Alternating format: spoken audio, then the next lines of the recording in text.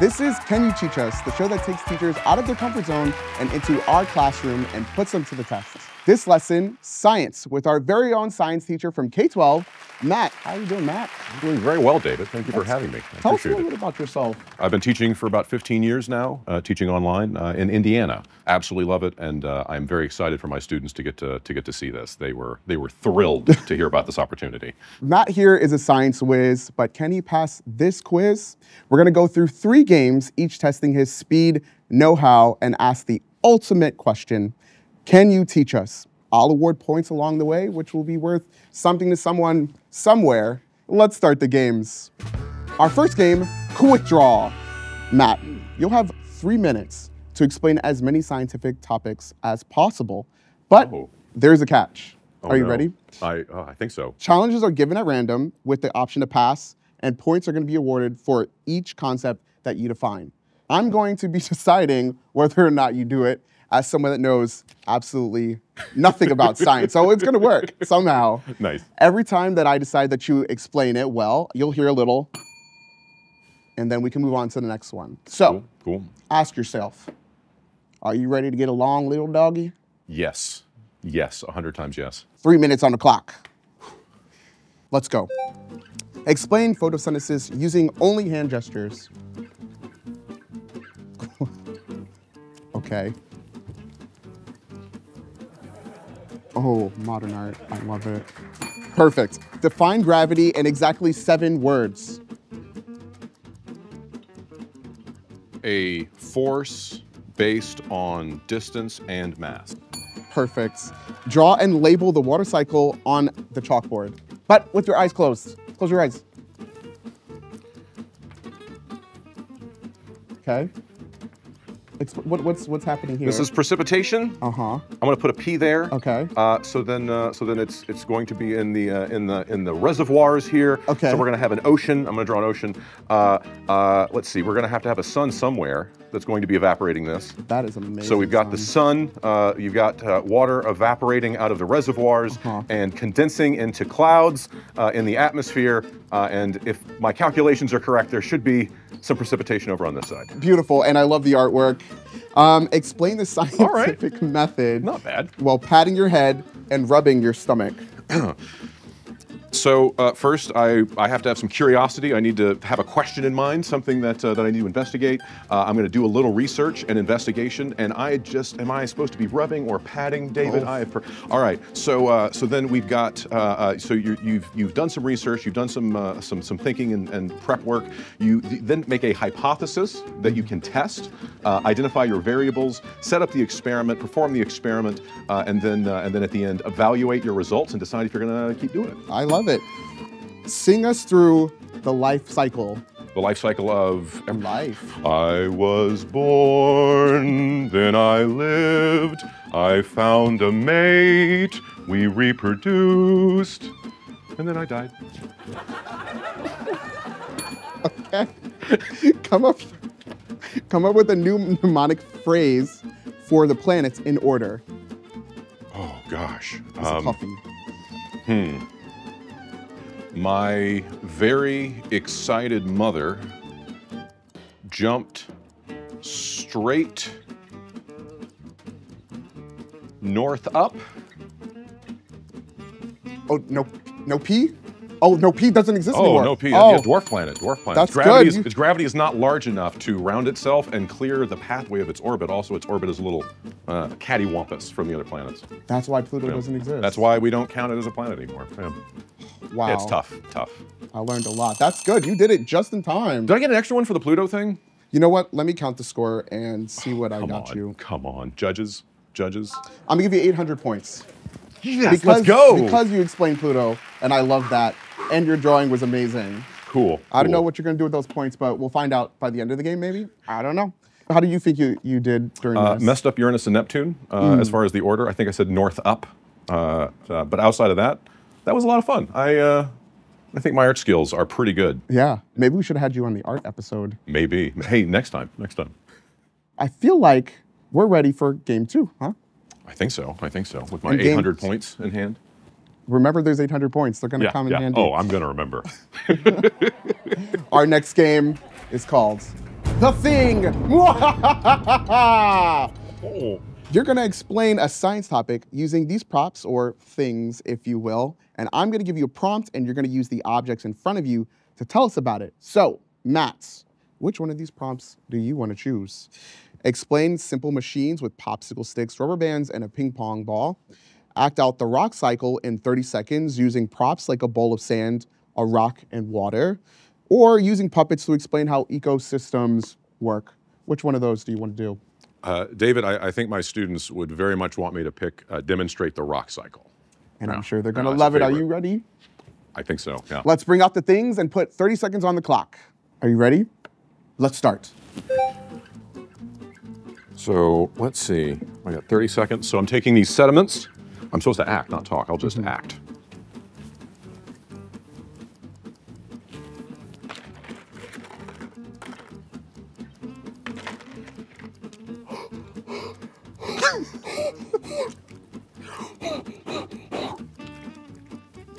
Wow, okay. Okay. You're smashing rocks. And that's time. Wow. Right. That was a lot of work. Yeah, yeah. So wait, can you explain your thought process? Like, what was each one? What were we doing? So I went for the low-hanging fruit first. I grabbed some sediments that were provided for me, and I just smashed those together, compacted them a bit to make some sedimentary rock. Okay. I've been told I have hot breath. So I used my hot breath and the friction from my hands to try to warm up these rocks as quickly as possible to melt them and turn them into igneous rocks when they refroze. And then I kind of lost my mind there at the last bit and thought, well, for metamorphic, I need some heat, I need some violence to get these rocks changed into a new form. Hence the rocks that I smashed on your all's very, very nice table here. There's a lot of violence. A lot of violence. Yeah, I apologize.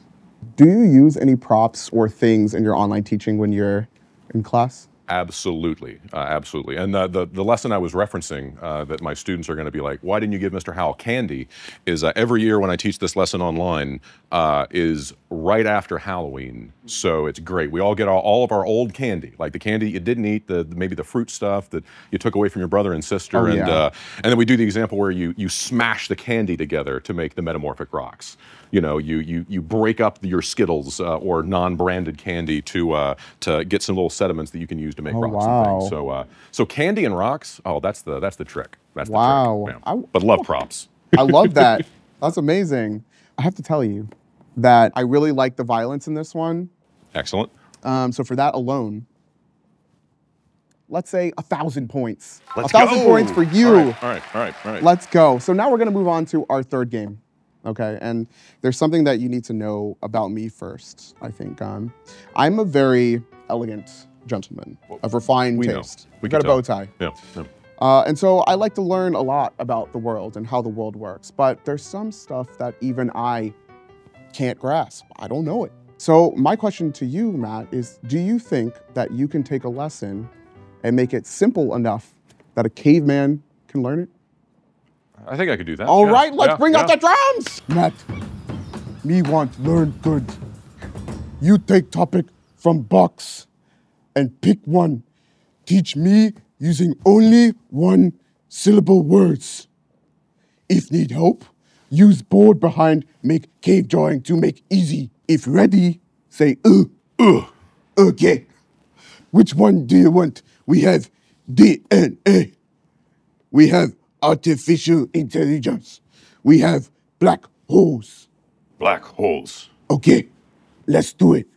Put 2 minutes on the clock. Start. Star. Oh. Goes mad. Boom. Oh, boom. Die. Oh, no, die. Oh, shrink. Oh, small. Oh. But mad strong. Oh. Mad strong. Like strong. Ah. Oh. And what happened to Earth? Planets. Rock, big rock, get pulled to dead star. Oh, no. Dead star, pull thing closer. Closer's too syllables. Pull close, pull close. Oh. Oh, and then what happened to when close? When close. Turn to noodle? Noodle? Turn to noodle? Noodle too. String. Small. Get added. Get add to That's big rock. amazing. That was the black hole, wasn't it? Yes. That's amazing. Wow. Me learn good. Thank you. Well, Matt, for the acting alone, I feel like that's worth at least 10,000 points. At man, least. I'm killing it. Yeah. I'm killing it. So total, you have about 1 billion points. That sounds about right. Yeah. I'm not a math teacher, but that sounds about right. That sounds about right. And you know what that means, right? Because it's the final game. Oh, all right. And because you put your body on the line, and you gave us everything that you had, your blood, sweat, and tears, and you have 10 billion points, that means that you are officially a Can You Teach Us champion, everybody. Hey!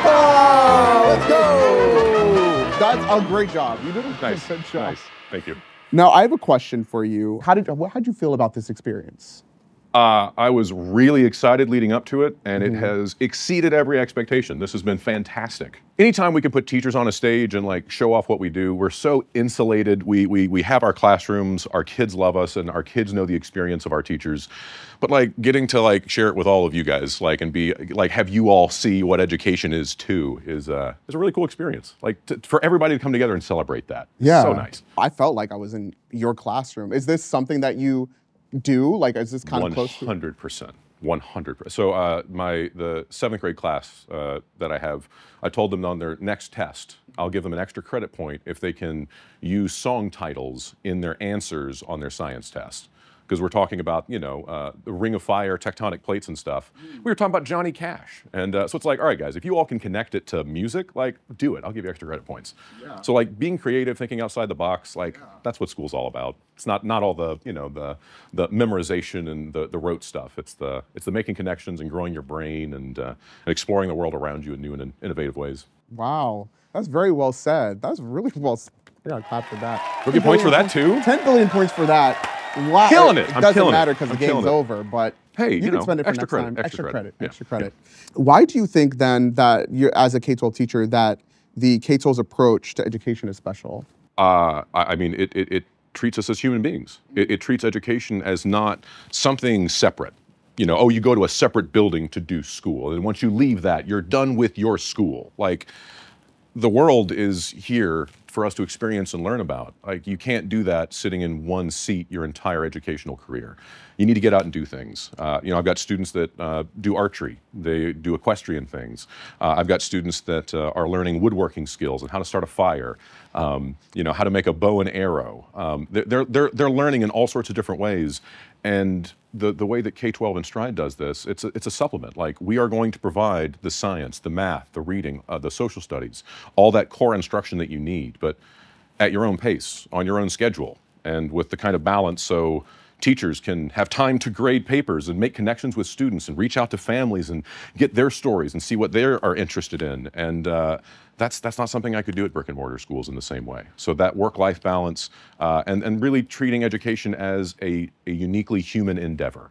This is something that's part of our life. It's not just something you do in one building for a few hours a day when you're a kid. Yeah. Well, thank you so much, Matt, for putting your energy and your talent and your ability to beat up rocks here.